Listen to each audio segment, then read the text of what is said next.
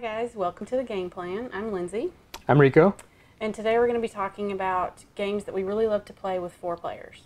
Not necessarily 4-player games, but games that play well at a 4-player count. Not necessarily 4-player only games, right? Yes. Yeah. It could be a varying amount of players that are available to play the game, but 4, man. So this is a continuation in our series of player count videos. Yeah. Okay. All right. So number 5, what do you got? Number 5, I like Istanbul at 4. Okay. Yeah. Because there's a little bit. It's tighter. It's tighter. Yeah, it's a lot tighter. It's not just like open and you go wherever you want. You got to like really figure things out. Yeah. I like that game at 4. I honestly didn't even consider it. Yeah. Good choice. It is a good one. And it's really good with the coffee expansion. Mm-hmm. Coffee and hashish. Is it hashish? I don't think it's hashish. But if it were, that would be awesome. Okay. I don't know. Coffee and do we have it? Where is it? Where is that? Right there. It doesn't say on this. Yeah, mocha and something. Hold on. Bakshish. Bakshish. Mocha and bakshish. Expansion, not hashish. Although that's what I'm going to call it from now on. So, I like it with that expansion. There's another expansion that's like letters and something. Yeah, seals and letters. Yeah, the coffee one's better. I think so. Yeah. Okay. Cool. So that was mine. What's yours? Good choice. So my number 5 is Adrenaline. Oh yeah. And the reason the reason I really like this at 4 is so I thought to myself, Adrenaline may not be a good one because it does play well with 3, 4, or 5 players, and I think it plays very well with all of them because hold on. Yeah. Because the boards can be like flipped around and interchanged to make different sizes and variants of types of rooms. Mm-hmm.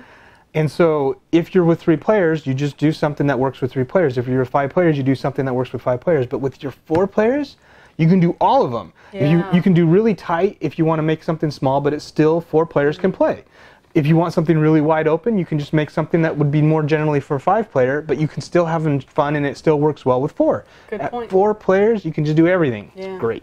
I just like that there's that many more people to kill.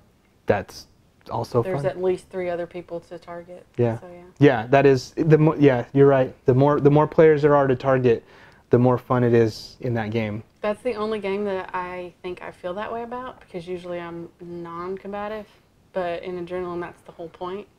So I like rounding people up and bashing them. Yeah.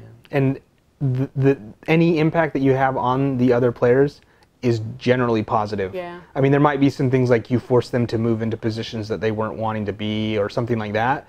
But like damage being done to them is not detrimental. In fact, it's beneficial to them. Yeah. So not only are you out to give them damage because that's how you get your points, they don't care if they take damage because it doesn't give them negative points and makes them more powerful, which allows them to get more damage out on you. It's actually exciting when you get enough damage that you can move and then shoot. Yeah. That's fun. Yep. I like it when I get that much.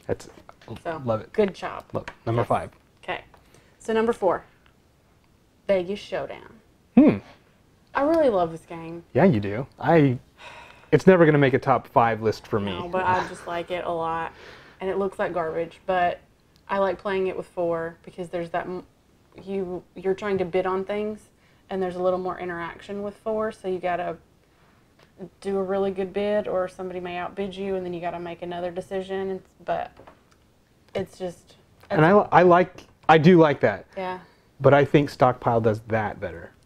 You might be right. I am right. I think I just have a place in my heart for Vegas Showdown. I think she does. Is Stockpile your next one? No, it's not. But I like Stockpile I like Vegas Showdown. It is a fun game. They need to do a Kickstarter Deluxe for it because the components are crap. They're just crap. But the game is fun. It's a fun game. But I guess I've gotten spoiled enough in this luxury hobby of ours that bad components are actually now negatively impacting my enjoyment of the game. And it used to not be like that. He used to be like, I don't care what it looks like. There's just something about, having nice tactile pieces in my hand, clunking together poker chips and like feeling little custom meeples. there's so much enjoyment that I get from just the tactile feel of board games nowadays that. And I like putting my casino together. And It's fun. Trying to get fancy restaurants and stuff. It's a fun game. And Vegas, Stockpile doesn't have that You're right. part. I like the Spatial. Because you have a hotel that one end is like Hotel, casino, and then hotel. And you try and make it to where they come together in the middle and you can just walk all the way through. So I like that part of the game. And I like I usually don't like auction mechanics, but this one does it really well. So it's a good game, and I want it to be redone or something. Yeah. But yeah, if it was redone, like I said, Kickstarter Deluxified, it might get into a top 10 or top 5 for me. Yeah, because the components are garbage. Yeah. So, all right. It's a good game. So that was my number 4. All right, my number 4 is Power Grid. Okay. I really think Power Grid does a good job in general scaling player count because it's a 2D map, and so as you bring on more players, it's not that you're getting like surrounded by more players. It's more elongated. If you can think of like my interaction and decision making is necessary for the people who are right here, but not the people who are over here. So the more players I add, it doesn't necessarily bog down my strategy. But that's only one aspect, right? The map. But then there's the resources and the bidding, and there's all these other aspects. But similarly with the map, is that those other aspects are also restricted into how many more people will bog down my strategy. In that, say I have a power plant that is competing for resources that other people are competing for. Well, not everybody's competing for the same. I mean, you guys are bidding wrong if everyone wants coal, right? So there's only a few who have coal, and even if you add more players, you're probably still only going to have a few, right? Because if I see everybody's going for coal, I'm going to go for garbage. Right. So it just naturally people are going to start spreading that around, right? So as you scale more players, your strategy doesn't get bogged down by that because there's still only those 2 people going for coal, maybe 3, right? You know what I'm saying? Like it doesn't carry itself heavily with more players like a lot of other games do. Right. And 4 players, I mean, I love that game pretty much at every player count, but it's at just 4, great. it's a little quicker because the bidding can go on for a while if it's more than 4. Yeah. So, yeah. Good choice. Thank you. Yeah. Okay. So, number 3? Number 3. What did I have for number 3? Puerto Rico. Ah, good choice. I like it at 4. Yeah. Does it play to 5? It plays to 5. Okay. That's what I thought. Yeah, it does play to 5, and I agree with you. I think it's better at 4. Yeah. Because all the rolls are still out there, and it's not as long. Yeah. Like it can go on for a while if it's 5. Yeah, it plays shorter. There's a little bit more angst in the choices because the number of choices are slightly less than at 5, and so it's a little tighter there. So there's a little more angst when you're trying to decide, but because of the nature of how everybody follows the leader, it makes your decisions more meaningful. Like, I don't know how to describe it. Like, you're not so far away from your last decision that you know what I mean. Like, your last decision can be strategically tied to your next decision more than. Yeah, I agree. It's not just like just don't even plan ahead because it's going to be a while and everything's going to change. Yeah. So yeah, I like that one at 4. Yeah, good call. Thanks. Puerto Rico. I think she's going to agree with my number 3 as far as it being on the top 5 list, and that's Energy Empire, the Manhattan Project Energy Empire. Yes. This one is I think I don't. 2 players kind of it's not. I don't think it's the best 2-player game. The mechanism that they use to like simulate more players and that kind of thing is kind of whatever. 3 players I think is great. 4 players love it. 5 players, if they all know what they're doing, love it. It's amazing. But if the thing is, if someone, so what can be so fantastic about this game is that if everyone knows what they're doing, you can interact to the board and then start doing your stuff while everyone else is doing theirs. And by the time that they're done, it's your turn again because there's like tableau building. So your first action goes to the board, and then everything else happens in front of you. And so you don't have to wait for other people to do what you're going to do, because what they do on their first part of their action, I know how the board changed and I know how it's going to affect me, so I can then take my action while they're playing out all their stuff and then start playing out all my stuff while they take their action, etc. And so if you've got people who know what they're doing, it's just bam, bam, bam, bam, bam. You just go. The only slowdown is when it gets back to you and you're still doing your tableau, and Yeah. you're like, oh wait, it's my turn again. Like, Yeah. that's where it can kind of stop a little bit. Yeah. But nobody notices because they're all doing their thing, Yeah. right? Because you get more and more stuff to do, so everybody's still doing this, and then you're like, wait, whose turn is it? Oh, it's mine. Okay, I'll do that. Yeah. Obviously that whole scenario breaks down if one person doesn't know how to do it, right? So it can, Yeah. but despite that, even when that happens, it's still a fantastic game. Yeah. Even if it moves a little slowly, but the opportunity for and when it does move really fast like that, man, it's like as good as it gets. It's really exciting. So I didn't put that on my list because I think it's best at 5 if everybody knows what they're doing. Yeah. So I did leave it off this list, Sure. but it is my favorite game. Yeah. So just so everybody knows that. That makes sense. Yeah. Okay. Good disclaimer. So we're on to number 2. Is that what we're doing? Yes, number 2. I got excited about Energy Empire. Yeah. So this is a game that we don't play a whole lot, but I really like it when we play it, and it's Coimbra. Yeah. And I think it's good at 4. Yeah, it does play well at 4. Yeah. Have we played it with any other counts than 4? Maybe not, and that's why I like it. But it stood out, like when I was thinking about games that we've played. Okay. I mean, it doesn't come out as much as it should, I feel like. No, that's absolutely true. And I really like that game. Fantastic game, and it does definitely not gotten enough plays. Yeah. I can't, maybe this is why I haven't had enough plays and experience with it, especially at enough different player counts to make a choice on that, because I don't know enough about what the game does to see how 4 players makes it shine. Right. Like, that's kind of how I chose this list, is like, what is it about, like when I was describing, say, Power Grid, how like as it increases in player count, it does this, and you get this little element. That's what made me choose this, is why it plays really good at 4, and I don't think I can do that with Coimbra. Maybe not, but I just wanted to talk about it because I like it. Okay. And it's good at 4. We have different criteria for how we build lists. It's a good 4-player game. It is. So. It's a great game. Yeah. And it's a great 4-player. I played it at 4 players a couple times at least, and yeah, it's good. Yeah. Good choice. Maybe. Yeah, we'll see you next year. Let's move on. So my number 2 is a crossover with, no surprise. Who were you crossing over with? Puerto Rico. Yay! I love Puerto Rico, and at 4 players, I do think it shines at It 4 does. players. I think so. It plays relatively quickly in general, but you're right, at 5 players, it can kind of drag out a little bit, especially towards the end as people are really trying to wrap up their strategy. It can kind of slow down to a little bit of a crawl. 4 players, I don't see that problem, and it just sings. Good stuff. And I don't want to belabor it anymore, but man, fantastic. And there's a reason it was the #1 game on BGG for, I think it holds the record for the longest time. There's a reason for that. It's a fantastic game. Everybody should play that game. This is another one that I would love to see, like a Kickstarter redo. They do reprint it, and there are deluxe versions of it, and I don't think any of them look any good.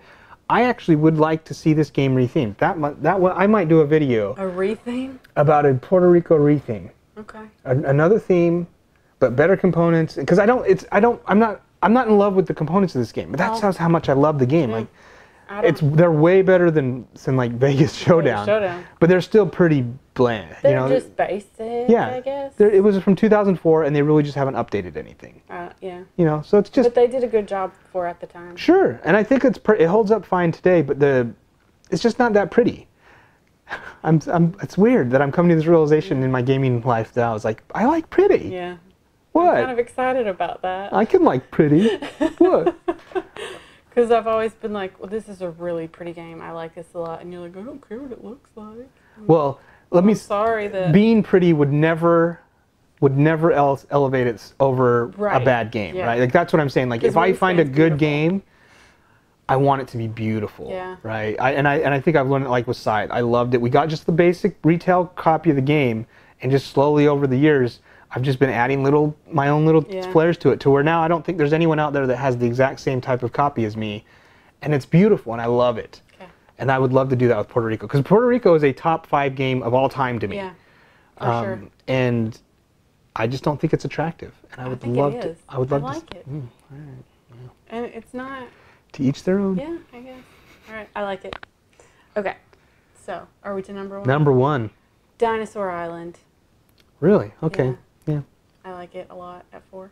I just like the talking about all the stuff, and if it's 2 players, it's still, I'm sure it would still be fun. I don't know if I've ever played it with just 2 players. I don't think I've played 2, and you would have been playing with me, I think yeah, so. I would have been playing with you. I like there's not a whole lot of interaction. I mean, you can kind of take what somebody else wanted, but then there's so many more options that it's okay. You can change your strategy a little bit. Yeah. But I like the anticipation of like the drawing out of the bag and Yeah. are the hooligans going to come out because I'm drawn last, so I hope a bunch of people get hooligans. And Yeah. I just like it at 4. I like the just interaction and stuff. Cool. Good choice. It's a good game. Love that game.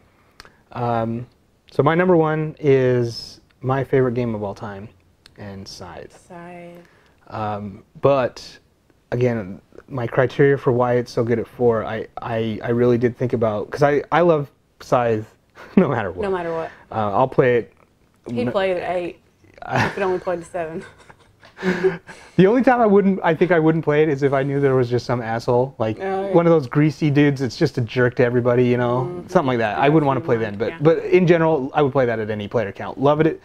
We've only played, I think, once at 2. I've never played solo. We did play it too, and it was good. Yeah, I think just one time though, right? But it was good. It was surprisingly good. Like I'd had avoided it for so long because I thought there's no way it could be good, but it was actually fun. It was fun. 3 is also fun. Loved it. I haven't played a lot. We learned it at 3, and I don't know that I've played a ton at 3, but it's still fun. 5 and 6 I will play. 5 it gets a little tight, and depending on the players, it might play out a little bit differently than some may want. At 6 even more so. But at 4, okay. So here, this is why 4 is so good. So if you have a group of players who like interaction, and there's a little bit of interaction with Scythe, there's the opportunity to do battles, and really the most detrimental is if you plan poorly. If you planned poorly, you could lose resources and get your guy moved back to the home base, and so the person, the worker, she's back home or whatever. That's the worst thing that can happen, and again, only if you plan poorly on losing the resources part. But you can gain victory points for doing that in a limited supply. And so if people are wanting to do that or are compelled to do that for some reason, their player or whatever, at 4 players you can make it occur. But if you want to avoid it, you can also not do it as often. You know what I mean? Like, let's say it this way. At 5 players, you're forced into a lot of compromising positions that you may not want to go to. I still think it's enjoyable and it can add to the strategy, but some people, it might be a little stressful. There's some frustration when you lose your resources and stuff. Yeah, if someone is doing something that you think is non-optimal for them, but the only reason they're doing it is because they are stuck in like I'm stuck here and I need to get through, and they're just going to do that. Those types of things can be a little frustrating for some people. At 4 players, you can avoid that almost universally. But you're still close enough and tight enough that you have to think about the positioning of the other players on the board. At 3 player, you lose a little bit of that. At 2 player, I think you lose even more of that. Because the whole board stays open no matter what. Yeah, they don't really close off any parts of the board. So at 2 player, you can just kind of like go around each other and no combat at all unless you Which is why I was kind of like, this is why I took so long to play it too, because I was like, that seems weird, like it wouldn't be that fun. But it turned out 2 solo games. Yeah, it turned out to be quite fun. Yeah, it was. But 3, again, 3 is, you kind of really have to force interaction if you're going to get it. Yeah. 4, if you need it, it's there. There's just enough. Yeah, it's just perfect. Yeah. Perfect at 4. I agree. Love that game. Yeah. Love that game. We still have to finish Fenris. Yes. We have one game left in the campaign. Fenris, so that's fun. Yeah. Okay. All right. Good choice. Thank you. Okay, that is our top 5 games that we like with 4 players. Let us know what you guys, what 4-player games you think just kill it, knock it out of the park. I'd love to know. Seeing it 4. I'll give them a shot, because a lot of times I find this is one of the reasons why I always want to play a game at least twice before I make a decision as to whether I like it or dislike it. I mean, some you can tell right away, but most times I'll play twice. Is because sometimes at different player counts, like I can't imagine if you got introduced to Grand Austria Hotel at 4 players, you'd be like, what a crap game! This game sucks. But at 2 players, it's amazing. It's like a magical, whole different game. Yeah, and I can imagine some of these games, like a one-night Ultimate Werewolf type game, it can technically play at 4. But man, it is so much better at 7 or 8. right? So like the player count can make a huge difference. I'd love to hear about some, and maybe I just like, oh, I didn't know that played well at 4. Love to Let hear us about it. know. Thanks for watching. Yep, see you guys later.